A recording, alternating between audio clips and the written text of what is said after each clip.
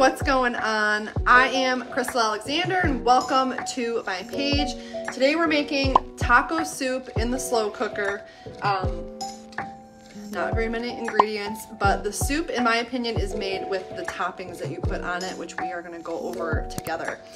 So we're going to walk through this recipe together. I got like a splinter in my finger. Oh well.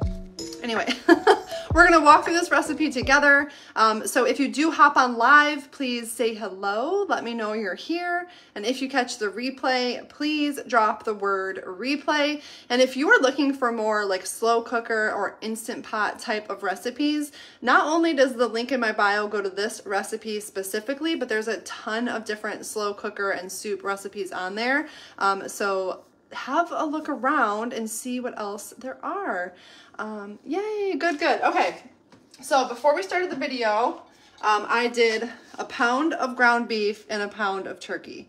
You can do whatever meat of choice. It's totally up to you. I've done all beef, I've done all turkey. It's just kind of like to switch things up. So that's what we have in here, along with a little bit of chopped up onion.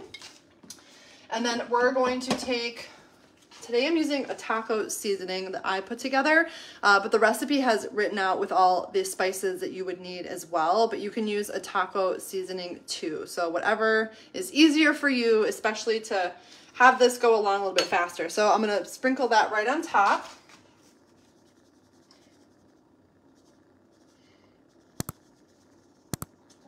Perfect. And then I am going to add 2 cans of diced tomatoes with green chilies. Yes, I love using the slow cooker. It's like my favorite. So we're going to pour this in. I drained out some of the juice, mostly because I want this to be more chili-like than soup-like. So we're going to eyeball a little bit of it as well because I just like it to be a little bit thicker. So we're gonna put this in here.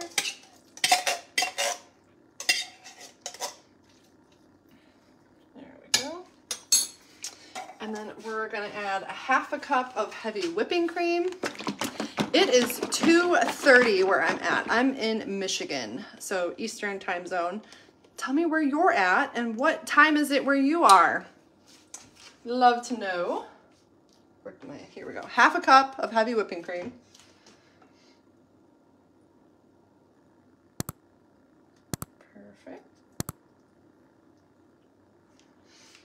And then we're going to add beef broth. So I usually do the whole thing. We might. I'm going to eyeball it to see because I don't, like I said, I want it to be a little thicker this time because you can add sour cream, cheese, jalapeno, avocado.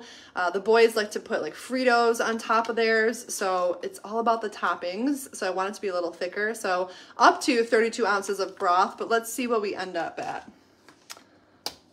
Okay. 130 in Texas, yes. Okay, so let's pour this in.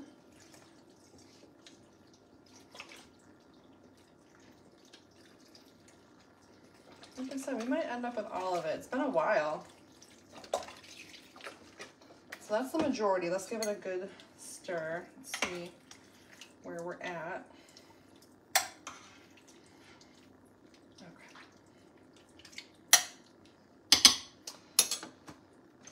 Pour a tiny bit. So I would say about 28 ounces. But if you want it more soup-like, just add the whole thing. So there's just a tiny bit left in here. I'll show you what it looks like. So you can see there. Just so that's a little bit thicker, but if you like it thinner, again, you can add the whole thing. And then I have an 8-ounce block of cream cheese that I chopped up, and we're gonna put that right on top. And then we're gonna put this on high because it is a little bit later in the day, and this will be ready for dinner. So, just like to spread this out. And again, why don't you tell me in the comments your favorite toppings? So do you like to do cheese and sour cream? Jalapeno, do you like it spicy? Tell me your favorites. There we go, perfect. So I like to slice up some fresh avocado as well to go on top. And then that's it. So I'm gonna put this on high, 230, 530. I might turn it down to low a little bit later after we get back from picking up the kids. So super simple. I did 2 pounds of meat. Today I did a pound of turkey and a pound of ground beef with a little bit of onion in there as well. 2 cans of diced tomatoes and green chilies, taco seasoning, half a cup of heavy whipping cream, and then up to 32 ounces of beef broth. It's totally up to you. And then top with your favorite toppings. This recipe fully written out is actually already linked in the description of this video. And I'm going to try commenting it and pinning it to the top of the comments. I'll try that after this video and see if that works. It's also in our group, so if you're not in the group, drop the word group, I'll add you. It has meal plans, shopping lists, cheat sheets if you're trying to be keto or low carb or reduce your sugar, tons of free like mini cookbooks and meal plans. So like I said, if you're not in there, drop group, I can add you. But otherwise, that's it. Super easy, very delicious, and you can make it what you want it with your toppings. So look how fast we were. If you do want to be notified when I'm going live, simply tap this video. Right up here in the corner, you'll see 3 dots. Click those, click follow, or simply send me a friend request and you'll always be notified when I'm live. And if this recipe sounds delicious to you, go ahead and share this video out. Drop the word shared so that I can thank you. But otherwise, that's it. I will see you guys later.